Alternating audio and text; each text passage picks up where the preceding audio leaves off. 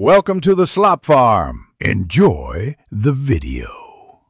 Hello, fellow gamers.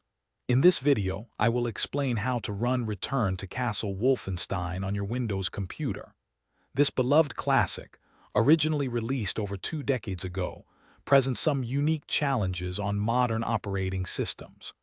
But don't worry, with a few simple steps and the right community-developed tools, you can enjoy this iconic first-person shooter with excellent performance and visual fidelity. Let's dive into making this vintage title shine on your current setup. To truly bring Return to Castle Wolfenstein into the modern era, using a source port is highly recommended. For those who prefer a 100% vanilla experience with quality-of-life improvements, RTCW is an excellent choice. If you're looking for a more enhanced, fan-made remaster with new weapons and textures, RTCW is a fantastic alternative. Both of these solutions provide native widescreen support and unlock higher frame rates, ensuring a much smoother and more visually appealing experience than the original game.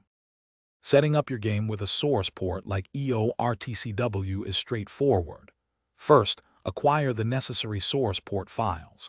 Then, locate your original game installation and copy the core data files, typically named Pack 0, PK3 and SB Pack X, PK3 files, into the main subfolder of your new source port directory.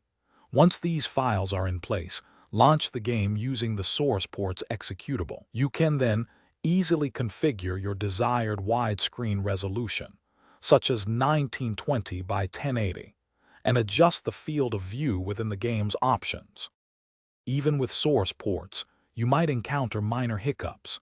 If the game fails to launch or crashes, first try verifying the integrity of your game files through your platform's launcher.